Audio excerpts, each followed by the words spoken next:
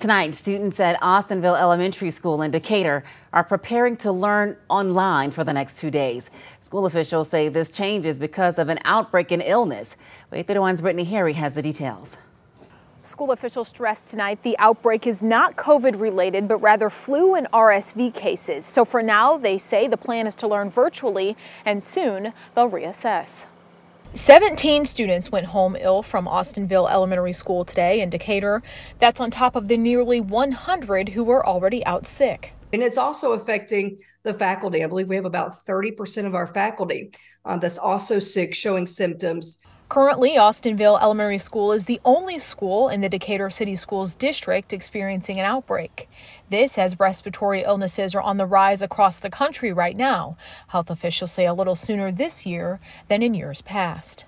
We're talking about COVID-19, influenza, and RSV, and these other viruses that are making children sick. And remember, a lot of children have not been in schools without masks for 2 years, so they don't have natural immunity. Tonight, Decatur City Schools is urging parents to keep their student home if they are sick.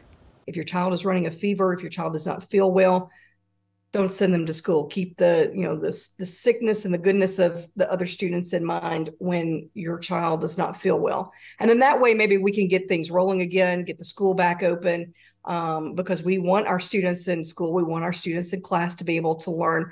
So again, the plan for now is school officials will reassess on Wednesday when to return to the classroom here. And of course, we'll let you know what they decide. For now, I'm reporting in Decatur, Brittany Harry, Way 31 News.